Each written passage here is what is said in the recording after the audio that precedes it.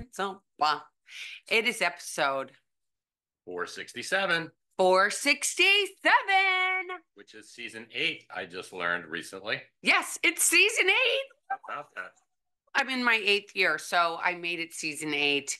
And today's topic, and by the way, before I get into my topic, thanks for coming. Thanks for being here, and thanks for listening. If you like what you hear, please share it with your friends, share it with family members, and please subscribe, and you will be alerted every. By the way, go to my website, busylivingsober.com with a BUSY, livingsober.com, and sign up for my newsletter, and then you get my newsletter on Fridays. So enough of that. So we're going to have a different thing than we've ever done. I said to JF this week, I said, why don't you come on the podcast and we will see how this goes. And why don't you ask me questions? Okay. Because I always ask questions. So you guys have to bear with him. He doesn't have a communications degree. This is not his forte. So this is kind of the hot seat for him. I'm kind of putting him in a place he's never been before. So we're going to go from there. So here you go. What's your first question? Well, let's get started. So you have a sobriety anniversary coming up in about 10 days. And so you've been at this for a while. And things have, of course, grown and changed. And you've grown and changed. And as you've said many times, your name is Busy, and also you're a very busy person. So tell us, please, what's new and what's going on, and what changes do you see yourself making, and what direction are you heading in now? Good questions. Hi, everybody. Oh my gosh. So thanks for the question. I have to say this. So where I am today, where I was yesterday. So it's like 10 days shy of my 18 years. It's kind of funny. 18 years. I think about it all the time. Like what 18 years look like. What my life looked like 18 years ago. It's really it's kind of crazy because 18 years ago, obviously I had small children. I was living in Philadelphia. I'd gone through a really bad divorce, and I'd rented a home for a couple of years, and that was crazy, wild times. I drank with, I just would have girls over and drink a lot, and I traveled a lot and just did crazy things. And then I bought a home. And the kind of funny thing is, I think back to 18 years ago, and I like the most important thing was like when I bought this house, it was like, all right, it had to be in a certain school district. It had to be in a certain school in that school district. And then it was bonus that I could walk to a bar and I could walk to this town. And it was really, that was like the most important thing. And I fast forward to now, 18 years later, and being being at an establishment, that's like not what I ever think of anymore. Like, oh, I've got to be close to this thing, or I got to be close to that thing. The only thing that I want to be close to is the ocean and a little town where I can go shopping, and where there's, and I can go major shopping right down the street, which is also important to me because I love to shop.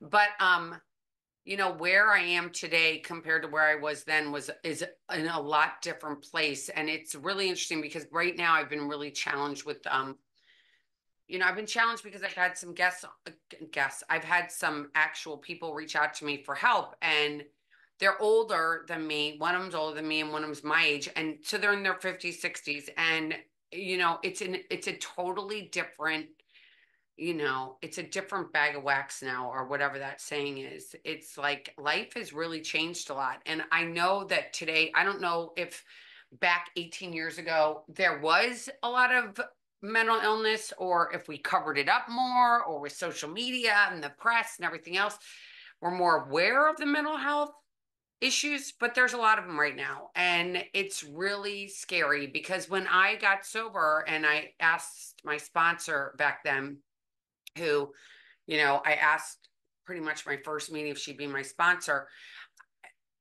I was willing to go to any lengths. I was like, stand on my head. Okay, I'd stand on my head. And she said, you're going to have to go to 90 meetings in 90 days. And I was like, I'm busy. And she was like, I don't care if you want what I have, you'll go to these meetings. And I was like, I'm willing to do that. And people aren't willing to do anything anymore. They want a quick fix. That's something I find very interesting. I wonder, this was as I was listening to you talk, I just wonder if maybe part of the fact is, so you got sober, you were in your mid 30s, um, and there was probably a lot of people that were around the same age that were coming in around the same time. At least that was my experience anyway. And so now you're trying to deal with some people that have been drinking for like 20 years more than that. And I mean, what's the old saying? You can't teach an old dog new tricks, right? And I mean, is that part of the problem? Do you think? I mean, I didn't even think about that. I mean, I think maybe you're right. I mean, really thinking about the fact that when you do get to this place that you're like, I've been doing my life for 50 years, 60 years, over 60 years, and you're going to come in and you're going to tell me what to do. Well, I'm not that desperate. I'm not that desperate. No, I've been doing this and my life is okay. I still got money in my bank account because of family, and I don't need to worry about the money thing because I've got enough money. And what people want me to do to change, it's not really, where's the skin? I'm not going to like go live on the streets. That hasn't happened to me. Well, I don't have that many friends, but that's okay. That's how those people are. And it's lonely, I can imagine. yeah, I'm sure. Hating yourself is the worst feeling to have, though. I know that. I know that hating yourself and not being proud of who you are is something that's really, it's a really yucky place to be. Mm-hmm. Yeah, I just see that's the older people get, the harder it is for them to be able to change anything at all. You just get people get set in their ways, and I get it, and I think also, as I was also thinking about it, is that uh, and people that are viewing us that are part of the recovery community can probably really relate, is that you when you show up someplace, you show up with a splash and you're very interesting and exciting. And I have a feeling that people are like, wow, like, look at her. Like, that's what I want to be like. Maybe she can help me. And, and like a lot of addicts, you sleep on it and you're like, maybe I was a little bit hasty. Maybe I don't want to be quite like her. Maybe that's not, maybe I just need to slow down a little bit. I don't need to stop. Oh my gosh, that sounds terrible. And that could be part of it too, I think. Well, I think it's the controlling thing. I think that it's like if you have been the master of your whole life and you have been in control for a lot of your life, especially if you've gotten to your mid 60s, you've been in control of your life, making decisions for a really long time. So the thought of having a stranger that's going to be like, yeah, you're going to do this, this, and this, you're like, no, I don't think so. I don't think so. I've been doing it for this many years. I don't need your help. And I think that it takes this word humility that we get that bounces around a lot. And I think it takes a lot of humility to be able to say, I'm willing to go to any lengths.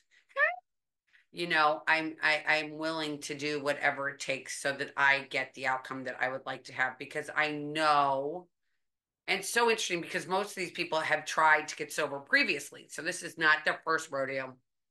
And their lives had definitely gotten worse, right? It hasn't gotten any better. It's like their lives just keep getting worse and worse and worse. And they say, either jails or institutions or death is where your life gets to. And it's just interesting to not want to be in a place where you're like, you know what? I want to get better and I'm willing to do it. I don't care what it takes, but it's just the way that they are. And as depressing as it is, I've learned a lot over these past 18 years. I'm finally at this place where, well, I'll tell you this, I loved drama. I always have loved drama, right? I grew up in a house with a ton of it. I mean, I'm the oldest of 5 kids, so there was always something going on in the house. And so drama was always a big part of my life. And I love the drama that these people have in their lives. And it's kind of, I don't want to say fun because it's kind of sick, but it's very, knowing that you're helping somebody and you're in the middle of this whole thing and you're busy and you got phone calls and you're da da da da da. But today I don't feel that anymore. I'm like, I can't do this. I gotta back off. If I feel that somebody doesn't really want this, I'm definitely not going to shove it down their throats. I mean, I'm busy living sober. I named it this because, I named it this. Yeah, that's right. I was thinking you're not busy living relapsing. No, No. and I'm busy, and I take, my recovery part of my life is really, it's stable for right now, and I feel very grateful for that. I'm at this place of like stability, and that's why I've pivoted to more of the political stuff. And I've had, I get a lot of people writing to me that obviously are on different sides of the aisle than I am, and I can respect that. I don't want to banter back and forth with you and try and convince you one way or the other, because I think that most people that comment have an ability to read and find out their own information. And you get to do you, boo boo, and I get to do me. And I celebrate the fact that I am proud. I am proud to be a conservative. I'm proud to be a Trumper. And, I don't know which came first again. I got sober. I went out in the world and I said, I'm sober, not ashamed. Then I became busy living sober. And now I'm busy living a political life, which is kind of fun. I'm not living a political life. I'm just into politics, which I've always been my entire life. But again, that shame of owning who you are was something that I felt for a long time. And now I don't feel so much that way. And now I'm like at this place of like, this is who I am. If you don't like it, it's okay. It's just like asking me for help. Like, this is what I know worked for me to get sober. And if you don't want to do that, see ya, bye. Like, I can't like waste my time. I don't have that much. I mean, I'm in the back nine of life. We all know that I'm like 55 plus. And so I want to be able to be there for my family. And if I'm going to give somebody my time, I want them to be serious about getting sober. I just have one more question on that topic, and then we'll move on to the next thing. So, you said that these people have tried to get sober many times in the past, and so my question is, how many times did you try to get sober before you got sober? Never. Okay, me either. Never. Me I either. never had tried before I did it. I just, I was a party girl. I mean, I wish that I didn't have to have a hangover. Why is this hangover so bad? I remember praying for that. And I remember praying for an ability to be like, oh my God, why do I have to have one? And then I end up with 47. I hated that. And I hated waking up with the resentment I had in my heart. But I never really tried until, August 14th, 2006. Never tried before. Had that feeling. So, you have in the last 6 months or so, you've been to Medjugorje and back. You've been to a few different churches. You've been involved in a lot of different things. So, my question to you, I think, right now is, you've done a lot of exploring. So, tell us about where you've got to, and I'm kind of curious about where you've got to in the context of core values. My core values really have never changed. I think my core values have been always the same. It's just really what the hard part has been is finding what building I feel the most comfortable in. And after moving to Florida, we've I've had a really hard time because you're so good. You just go wherever I say let's go here, and you're like, sure, let's go there, and you're like, okay. So I went to Medjugorje though by myself, and which is in it's Medjugorje is in Bosnia Herzegovina, and it's by Croatia. It's about 2 hours from Split, Croatia, and it's up near the mountains. And where I am today with my core values is they really haven't changed whatsoever. I'm really all about, I'm God, family, and country, and that's just where I am. And what's most important to me, and what I've come to believe the most, one thing about my sobriety is that I know that I wouldn't be sober without God. Like falling to my knees 18 years ago and saying, I'm done. God, please help me. And he did. And the cravings went away right then. And thank God they haven't come back. That was me getting on my knees and surrendering and saying I was done. And then that continued to work with different sponsors along the way. I mean, my sponsor now I absolutely adore too. I've adored all of them. They've all been so beneficial at different times in my life. And but my core values and what I believe is right and wrong have not changed. Okay. Can you expand on that a little bit? Can you give me a little bit more of what you're looking for? Okay, so let's talk about spirituality and religion. And where do you stand in that? A lot of people, we seem to meet a lot of people who say, well, I'm not religious, I'm spiritual. And I'm not sure what that means. It seems like just a way to sort of sidestep the entire issue. So, Are you spiritual? Are you religious? Are you both? Do you see a distinction?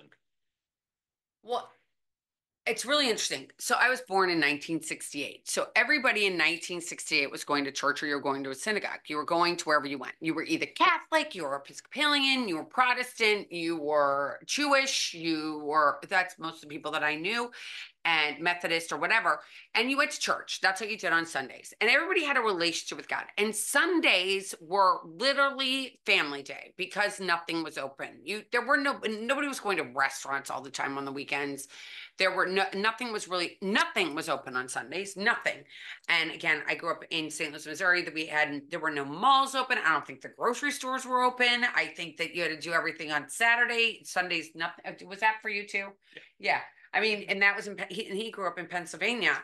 So I was kind of like some people say St. Louis is the South. It is a little lower. So, and Pennsylvania is obviously in the North. So back then, your religious affiliation was really important to you and having God. So my religion, always growing up, I went to Catholic church my entire childhood until I was about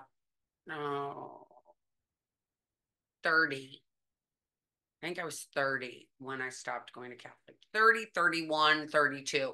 It was like 2000, 2001, 2002 is when I stopped going. So anyway, and then I got sober in 2006.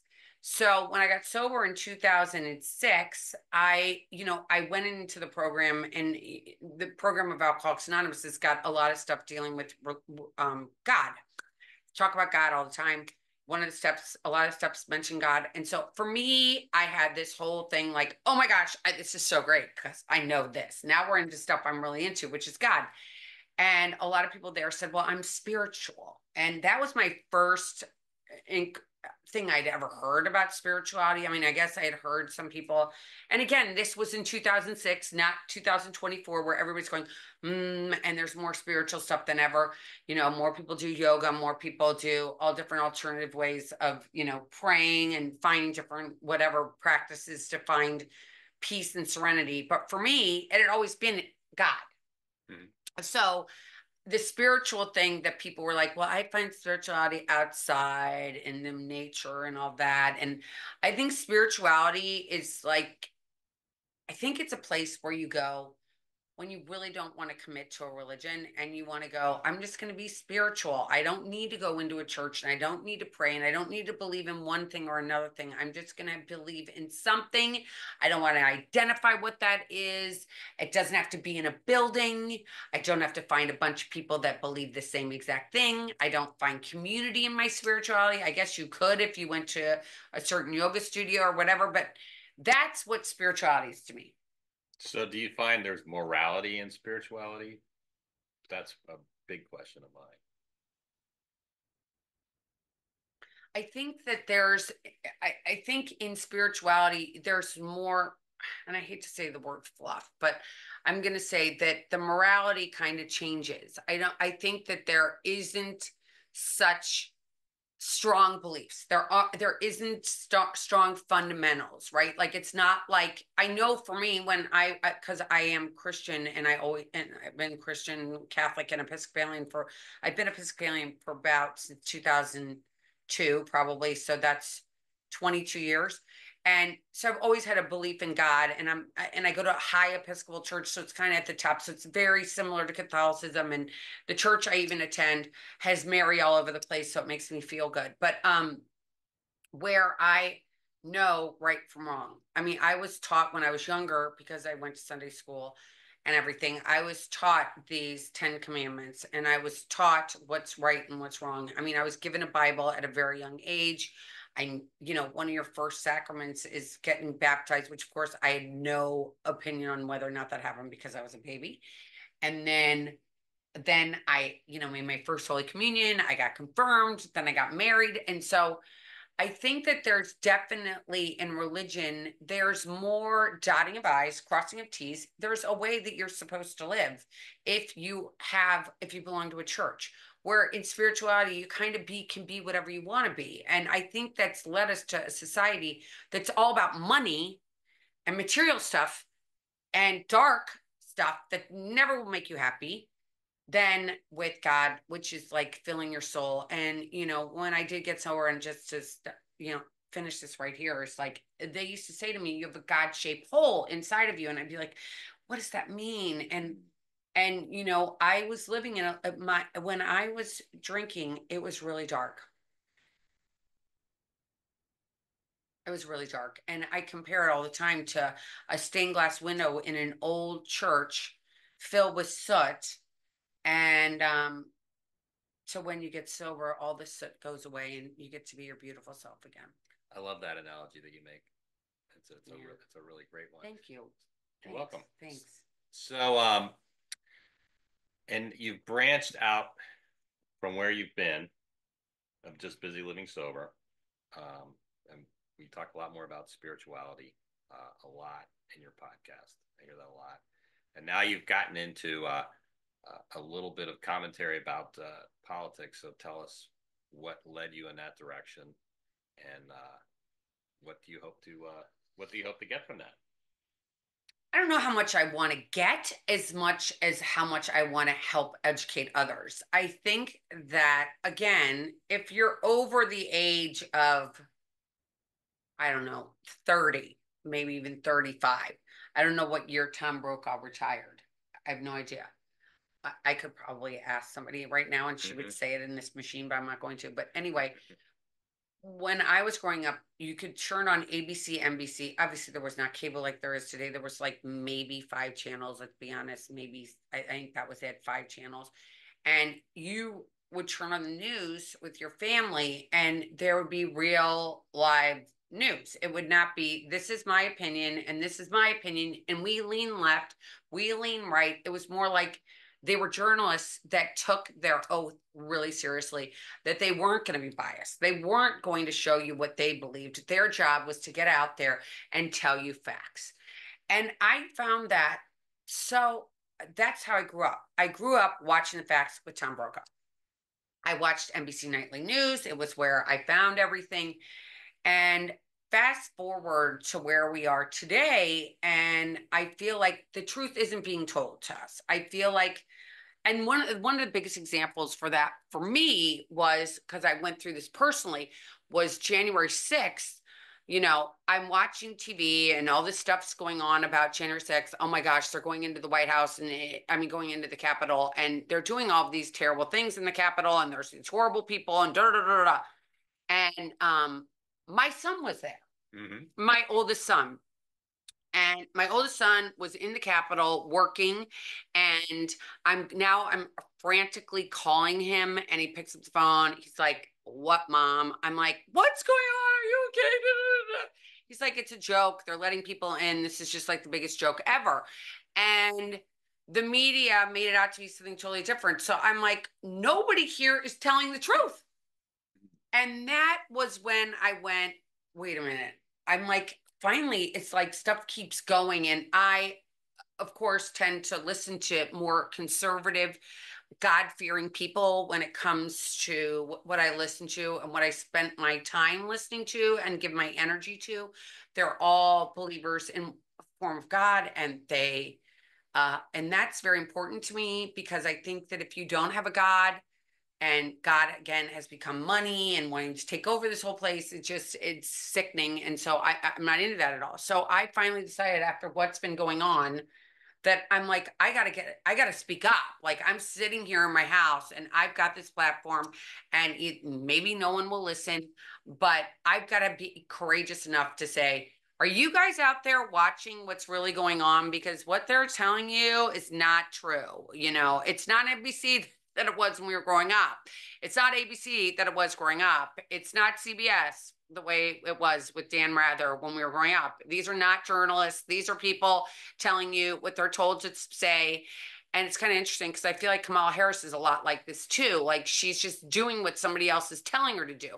Yes, she obviously has the goal that she wants to be the first woman president. Like, that will fill her ego, and then she's going to be good in her life. But what does she truly believe in? I think that if you really were to ask her what she truly believes in, she'd have a hard time doing that, because she doesn't tell the truth. And she's been bought by somebody. And that's how I feel like most people have been in today's world. So it's kind of interesting being like a recovery coach and someone that is wants to help others also. It's like I don't I don't mix money and my helping of others at all. And that again puts me in a precarious position because people are like, well, will you help me? And I'm like, I will help you. And like, well, can I pay you? And I'm like, no, there's no money to be paid. But you will have to do certain things. Mm-hmm. And they don't want to do that. They want to pay you and be able to control you. And I'm not, I can't be bought, I guess is the reality. I gotcha. So truth is something that you mentioned about 8 or 9 times. And it's obviously an important part of recovery. Honesty and truth are pretty much the same thing. And so I see that as sort of a core principle of you. Would you agree with that? 110%. And, in how it works, which is something, I read for over a decade. And in the very beginning, I think it says before you even get to the steps, I think it says honesty is, I think 3 or 4 or 5 times in the first like 3 paragraphs, it says honesty. And it says in there like you have to be honest. And for me, that's like the only place I can come from. And I mentioned this in a podcast last week, is that like my honesty is my only truth I have. And so being honest, and my feelings might be different than yours. And these are my feelings, these are my opinions, and this is what's important to me. So if you don't believe it, that's okay. But this is my belief. So my honest truth might be different than your honest truth, but being honest is like so important to me. And even when I was little, I remember when somebody would tell a lie that I knew was a lie, it would make me so angry. I'd be like, oh my gosh, they're lying, they're lying, they're lying. And I would go and tell my mom, they're lying, they're lying, they're lying. And she'd be like, Elizabeth, it's okay, it's okay. But I always have been someone that's just like, always, even when I was drinking, I mean, the bad part about drinking and being able to and wanting to tell the truth is that some things come out of your mouth without a filter. Which was a problem. And the older I get, the more I'm trying to filter. But I'm not always the best at that still at this age. But telling the truth is like so big for me. It's like you have to tell the truth. If you don't tell me the truth, I mean, it's kind of funny. And I just thought about this. So when I met JF, I remember saying to him, I don't like to play games. Now, especially with relationships with humans. So if you want to get into a relationship with me, I need to know all the facts. I need to see my cards, and then I can make a decision. So when you're playing blackjack and somebody deals the cards to you and and you've got a 10 and a 5, you have to take a chance, right? Like, am I going to say hit me, or am I going to say I'm done? I'm going to stop. That's where you get to make a choice. But in relationships, if you sit here and you don't show me the exact cards that I have to make a choice from, that's not really how I want to live my life. I want to live my life with somebody who's going to be like, here are your cards, you make the decision.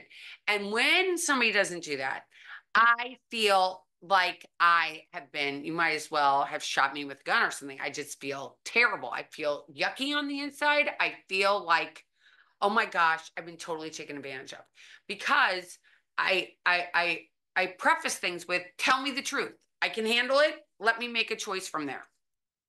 Gotcha.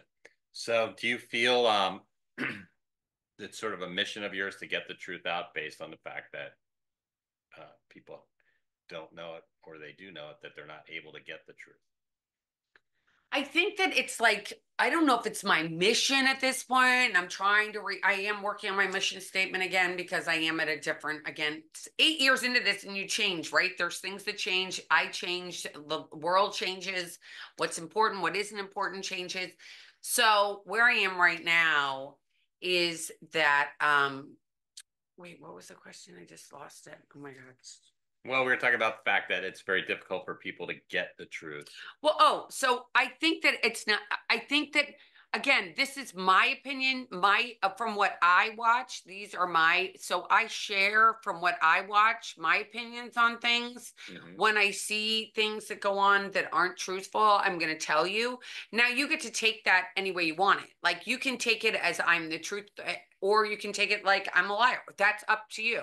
But I can tell you that I do a lot of research. I listen to a lot of podcasts, only political. And because I do believe that this election coming up is really going to be a precipice of what's going to happen in the future. And I think we are really in dark times. And I do believe that God in the end is going to prevail, but I think we are in really dark times. And either we're going to get on the bandwagon that, oh my God, I don't want to go. If this is the world we're going to, that looks like the way we've been living for the past 4 years with everybody lying to us, we don't know who's been the president. Kamala Harris is going to be the same exact way. She's never really been up for election before. She's slept her way to wherever she's getting. She's never governed anything. When she put people in jail for the death penalty for marijuana in California, is trying to say that she never did that. She was the czar of the border. I mean, I've seen where it came out in 2021 that she was the border czar, never went to the border. So everything that I've seen of her is like, oh my gosh, she's taking us down this place that's full of more lies, more of there's no authenticity, there's no transparency, it's all smoke and mirrors. And I don't want any more of that. I want somebody to tell me what's going on. And yet, is Donald Trump perfect? I don't think anybody's perfect except for Jesus Christ, who isn't on this planet right now. I don't think. Maybe he is. But um, that's the only person I think is perfect. So to sit here and think that at least with him, he gets out there, he tells you what he's thinking, and he has the same beliefs that I do at the end of the day. And I believe that those core values that I mentioned earlier are going to, if President Trump is elected again, I will have more of that again. Instead of this, like, oh, it doesn't matter who you are, coming out on Easter Sunday and making that transgender Sunday, which was a total FU to Christians out there in the world. At least I felt that personally. That's the day that Christ rose and to heaven, and instead it's transgender day. And that to me is total bullshit. I mean, it's just is. I'm sorry if I just said that word and it offended you, but it's total bullshit. And so I don't want any more of that. I don't want any more of what's been going on. I don't like talking to friends that are totally strapped for money and they have a hard time paying their bills. And I can't stand that. And I can't stand how expensive it is. Every time I go to the gas station to fill one of my cars is over $100. It's like insane. It's ludicrous. Like, what is going on? And then prices for food. Oh my God, eggs. I paid $7 for eggs. Did I get organic? Yes, because that's important to me because it's only JF and I now eating. And so I do get, and they last about 2 weeks anyway. But $7 for eggs is just a lot of money. That's a lot of money. And I feel like we're living in such darkness. I think that there is no more God. I feel like it's an interesting because I've had people write to me that just say, I'll say, God bless you. And they're like, I don't believe in God. And I'm like, oh my gosh, how can you be on this planet and not believe in God? It's kind of scary. It's kind of scary in this world. Like, if you have no hope, where do you get your hope from? If you've not, I mean, what, on your own sexual pleasures or your own decision to make your own decisions to satisfy yourself? Is life all about just taking care of you, me, this selfish, self-centered society we live in today? I don't think so. What about helping your neighbors? So you've been a helper for as long as I've known you, and you've helped a lot of people. And it seems like your mission has really kind of moved to trying to help out in the biggest way you possibly can. Do you consider yourself like trying to shine a light on a lot of this stuff? Because it feels like it to me. Well, it's interesting. I had this, now that you brought that up, I had a friend, I'm going to say a fellow traveler, and I'm not going to name her name, but she's been a listener. I don't know if she listens anymore, but she used to listen all the time. And she talked about a lot of times she would be like, I feel like you're my flashlight because you're showing me what life could be in the future and with being, sober and that sort of thing. And now I feel like because sobriety is still important to me and it's important to my life. It's the sober not ashamed piece isn't I'm not ashamed anymore at all. 18 years later, obviously that has disintegrated, and the ability to show people like how I'm walking a sober life is not as imperative in some ways. I mean, some people think it is, but I don't know. It would be kind of fun to have you listeners write to me if you have a thought one way or the other. But I do feel like this ability to talk about what's going on in the world is very satisfying. It's very satisfying in that when I watch TV and when I hear certain things, it's like I want everybody to know. Like I want more people to know than not. So I'm like, if this is going to be a platform that, again, I have the courage to go out here and tell you guys the way I feel, and knowing that I get hate mail and hate responses and that sort of thing, which is luckily for me, I've got thick skin and I don't really care. I don't care if you don't like me. I don't care if you believe something different than I do. I I'm going to be out there for a long time, and especially for the next, how many months it is. Let's see, we're in August, September, October, November. 4 months. Actually, it's November 5th. It's tomorrow is exactly 4 months to the day that we will vote. And so I am I'm passionate about this, and I love it, and I love what I believe, and I believe in God, country, family, whichever those two can get the both. They're I don't know which comes first, and but it's God's always first, and I trust God, but I also trust that a lot of people haven't been raised with any form of religion today, and they don't have any core set of values. And I think that's what gets us into this trouble, because we all need to have a core base where we feel safe. And that's behind a God or something that's bigger than you that you can't see or touch, because any human being in your life is fallible and will let you down. It's just reality, because they're humans and humans are sinners. And that's just the truth.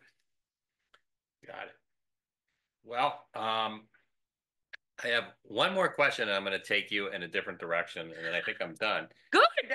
And so this is actually about somewhat current events, but I'm interested on your take that um, there doesn't seem to be much talk out there at all about the fact that the former president of the United States was shot 3 or 4 weeks ago. I don't really hear it discussed very often. He doesn't even have much to say about it. And I'm curious what your opinion is about that. Well, thanks for this, by the way. And thanks for listening again, everybody. So I was watching on, I think it was July, what day was it? Did that happen? I can't remember the date of it. I could Google it, but I probably couldn't find it on Google. But I can tell you this, that day we had driven to West Palm Beach on Southern Boulevard. So we went west on Southern Boulevard, which goes by PBI Airport, Palm Beach International Airport, which is where Donald Trump keeps his plane. So, especially when he's down here at his house in Florida in Palm Beach at Mar-a-Lago. So we're driving to wherever we were driving, and we drive past the airport, and there's his plane. And it was a Saturday, and I'm like, oh my gosh, why is his plane here? Isn't he on of Disney doing a rally? And we both said, well, yeah, there's, oh my gosh, there's, maybe he took the day off, is what we thought. We thought maybe he took the day off. And and there were all these people out with like signs that were like, go Trump, go Trump. And, at that point, Joe Biden hadn't dropped out of the election. So there was, let's go Brandon signs and that sort of thing. So anyway, needless to say, I went by the airport and there were police at every different exit, which I thought was kind of interesting. But anyway, so we get to where we're going, we come back, his plane's still there. It's around 1:30, 2 o'clock in the afternoon on Saturday. And we get home, and a friend of mine who always tells me when to watch is like, turn on the Trump. He's coming on right now in Butler, PA. So I turn on the TV. I couldn't really find it in the beginning. I ended up having to get it on Newsmax. Was it Newsmax? Yeah. Or the right, no, it was the right side. So it was the right side, because I have the television state. They don't let you have Newsmax on my TV because I have AT&T. So I put it on. We're watching it, and I had this feeling come over me that he was going to be shot. Didn't I tell you that? Yes. I was like, he's going to get shot. I don't know why I had that feeling, but I knew he was going to be shot. So he gets shot, and I start hysterically crying because he goes down. And the whole thing that I think is, I feel like everybody wants us not to pay attention to these large things that have happened. We've had so many things happen recently. I mean, starting with Trump being shot, Biden stepping down, Kamala Harris stepping up. Who is Kamala Harris? We haven't really seen her the entire time she's been a vice president, besides laughing like a freaking hyena. And I don't understand what she believes in, what she doesn't believe in. She's just I mean, I swear to God, she's a puppet. And here we are, and all these things kept getting revealed.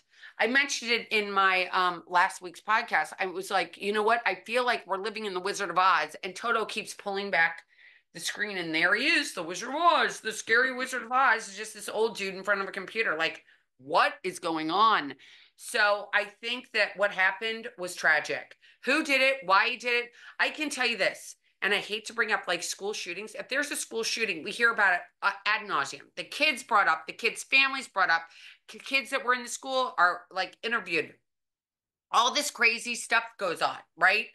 And the president of the United States, the former president of the United States, is shot in the ear, and no one talks about it again. Interesting, isn't it?